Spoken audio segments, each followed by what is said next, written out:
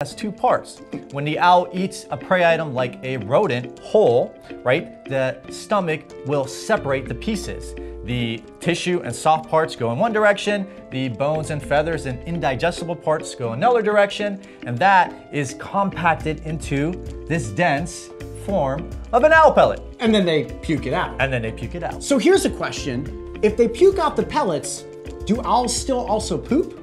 That's a great question.